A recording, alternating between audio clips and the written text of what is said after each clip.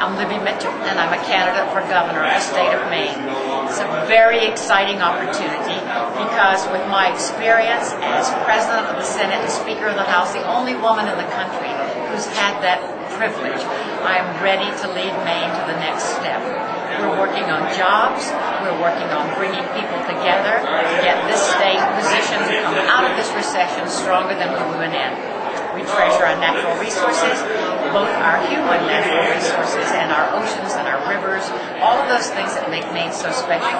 We want our young people to be able to get good educations all the way through graduate school and to stay and work and to create jobs here in Maine. We have huge opportunities for the future. We need a governor with leadership skills, with the ability to inspire and bring people together. That's why I'm running for governor, and I would very much appreciate your support.